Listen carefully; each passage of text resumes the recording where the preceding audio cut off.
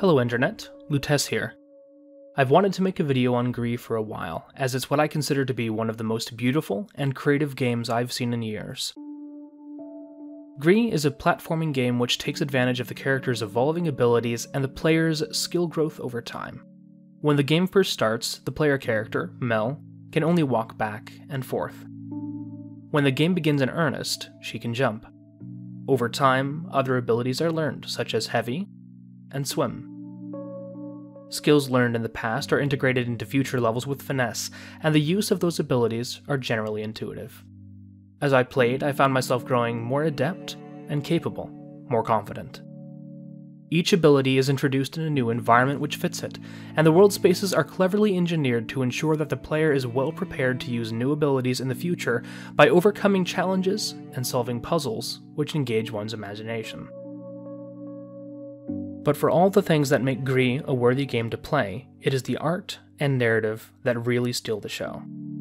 The backgrounds, the foregrounds, the environments and sound design, the detail and polish and the soundtrack are inspired and carefully constructed, taking Gris from another game in the library to a work of high art. This is because the world spaces, the challenges, the music, even the gameplay mechanics are all both the outgrowth of and perfect support for the narrative. Mel has experienced a great loss, and as she moves through the stages of the game, she moves through the stages of grief. While everyone grieves differently, I found that I was personally invested in that journey and that I was taking it myself. By playing this game, I reopened broken parts of myself that I hadn't really healed very well, mending things that I had little more than limped through. When I started playing Gris, I was playing because I thought it was beautiful. By the end, I had been so emotionally affected by the experience that I found myself working through my own grief and hurt.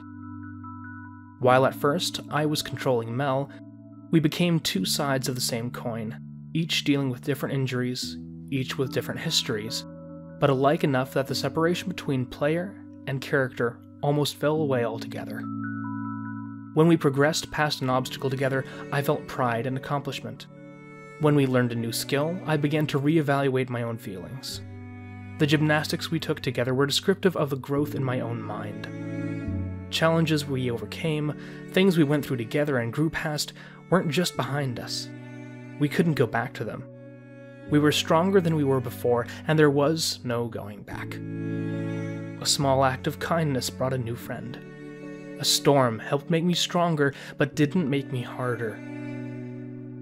The key used to sing in the last stages of the game still works at the very beginning, but Mel has lost her voice and cannot sing yet. In much the same way, things I lost of myself when I was hurt were restored to me, and I also learned to sing again.